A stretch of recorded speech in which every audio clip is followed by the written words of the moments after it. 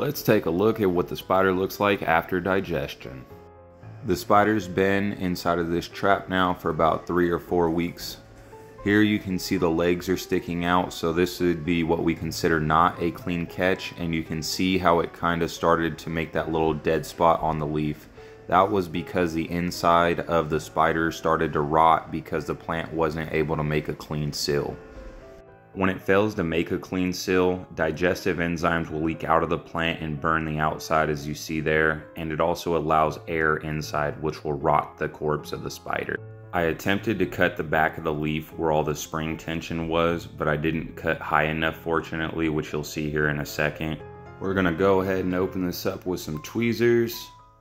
You can see the mold that started to grow on the spider there, and that was because the antifungal and antibacterial properties of the digestive enzymes weren't able to fully encompass the spider, which allowed air to mix in there, and that's what started that rot.